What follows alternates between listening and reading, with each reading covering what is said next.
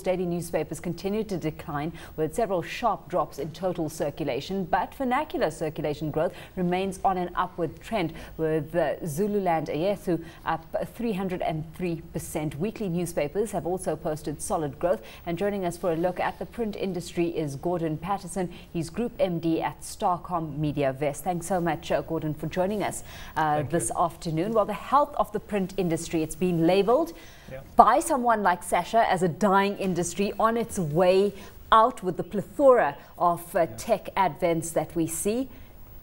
Your view? I don't agree.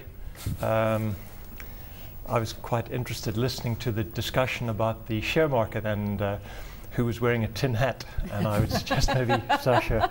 Sasha, this is like the pot calling the kettle black. I don't mind being grilled here. In the fullness of time, I'll be right. The print industry is certainly going through a tough time. You can't hide that, and there are a number of reasons really for it. I think there's been a period of time within the print industry where they believe that being bigger is better, and I think they've invested a great deal of time and effort in creating the illusion of size. The downward economy, the change in ownership of many of the large groups has prompted many of them to come clean, and we've seen some of the large groups go public and remove what they've termed incentivized sales, which in layman's talk means bought circulation, and that's good. It means that that we're getting down to reality. The people who are buying the newspapers are more valuable than they were. There's I think a better optimism in the industry. I'm not naive enough to believe that there isn't a lot of red ink around. There certainly is, but business needs to right size for the markets that they're serving. And as you said as part of the introduction, there is growth, and that growth is good, and it's coming from all the right areas. You can't argue when you see growth coming through in vernacular titles. It's positive for the country. It's positive for print. It's good for everyone. Yeah. What's happening on the other side is that there's a plethora of mediocre journalism, and today people who buy newspapers and magazines are saying, enough, I have choice, and I won't buy your publication if you provide an inferior product. I'll go electronic. Robert, well said. Can I just interrupt there? I was talking to Koos Becker the other day, and his results were out, his interim results were out, NASPERS that is, and the print division is the one that he's got a soft spot for it, so he's keeping it on, but it only grew its revenue, I think, by 5%, and he conceded that it is not in decline, but it's certainly not going anywhere at the moment, and he cited advertising revenues as being one of the major drags on that. But I look at someone like Warren Buffett, who's invested heavily in the print industry this year, and I say he's no mug. So there was also another story of a UK newspaper has just been launched for children, for teenagers, and it's been a massive success. And there is an online version, but there's a print version as well. So it seems to me that there's a reinvention of the print industry, and that will continue to see it survive and thrive. Yeah, I would agree with you. I think one of the points which is often overlooked in the print industry is the importance of good leadership. And in the print industry today, there's a severe lack of leadership. There's a lot of management, but not much leadership. Publications that are growing are publications that are owned and run by their owners, and they're publishers at heart. They're not printers.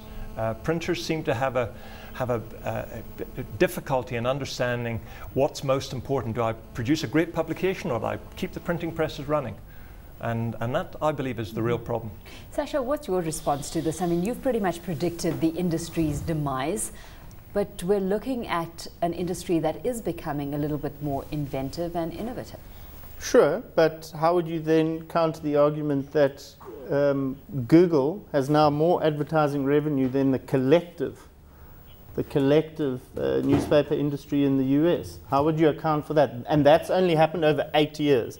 So you've seen newspaper circulations and advertising revenue at multi-decade lows. So while we're seeing the growth come through, now sustainability of that growth moving forward very much in question. I think, Sasha, as you indicated, we are Africa, and we sometimes confuse ourselves with Europe. We're not Europe.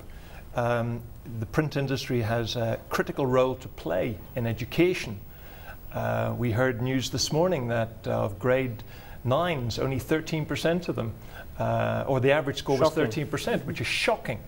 So print has a critical role to play in our market and in Africa today.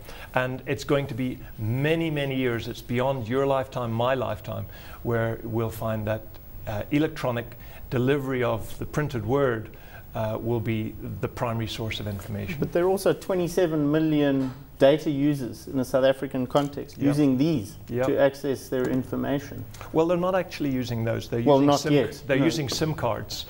And there's the belief that a SIM card is a cell phone, and it's not. You will have one cell phone being owned by a group of people, and they will own their SIM card, and they'll plug it in when they need to use the phone. And that happens quite a lot in the mining industry. But I'm not dismissing the importance of the electronic distribution of the printed word. I think we're in agreement about quality. It's going to happen. Journalism is a must. You can't rely on freelance journalism and expect to produce a great product. It doesn't work. Of course, you've got to need the funding behind you as well, and that's where advertisers come into play. I mean, how hard is it getting advertisers to spend on print as opposed to, It's not that difficult. And it's one of those lazy excuses by the print industry. They say advertising investment is down, therefore. And if there was more emphasis on selling, there would be better results, but there isn't. And that's the problem. I think as an industry, the print industry has gone soft on selling. They've assumed that they're the victims of circumstance, and what they're getting is a self-fulfilling prophecy.